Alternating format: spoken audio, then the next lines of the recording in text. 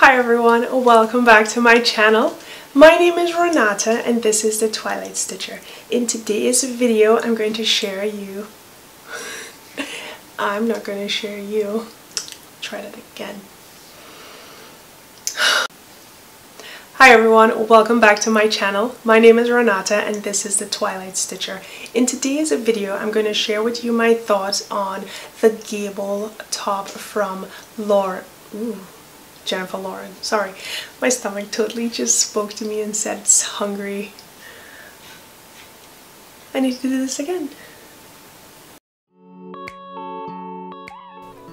Okay, here goes. Hopefully I can remember everything I said in the lost footage. Although I've never sewn with Jennifer Lauren handmade patterns before, I'm not new to the brand. I've seen them over the last few years on social media. So when I saw the Gable top came out, I really wanted to try it, but refused to spend money on yet another new pattern when I have so many birder style magazines that were bound to have a similar pattern or one I could hack. However, I couldn't find any that were made for knit fabric, and that's when I broke down and ordered the pattern this year. I found the instructions very good, like all in the pattern, and the fit was great. For this project, I went with a size 12 because the fabric that I had from Joann's, due to the stretch, I decided that the recovery warranted a size 12 versus a size 10 if I were using a more stretchier fabric.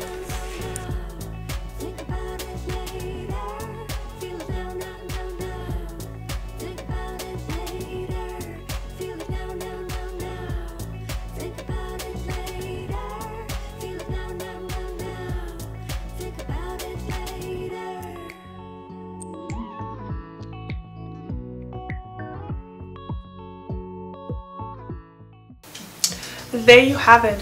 What do you think of the outfit? I paired it again with my white jeans because I felt like it definitely made it pop. I wanted to wear blue jeans with this, but I felt like if you wear the blue, it's gonna kind of be really a heavy feel, but with the white jeans I felt like it was more of a lighter feeling instead of this dark heavy feeling. It was just a little more lighter, a little more fun and relaxed, and totally I don't want to say classy, but very polished.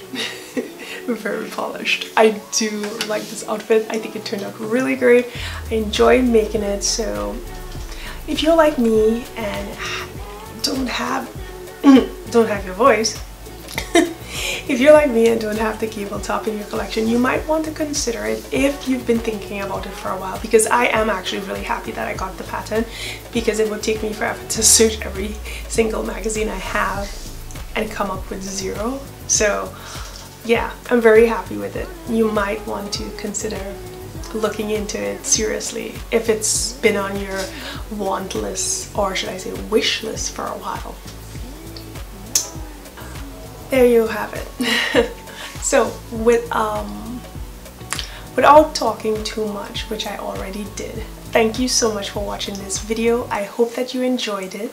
If you did, please give it a thumbs up, as well as subscribe if you aren't already, and don't forget to turn your notification bell on so you will know when next I upload another video. Thank you so much. Have a wonderful day, and I will see you on my next upload. Bye bye.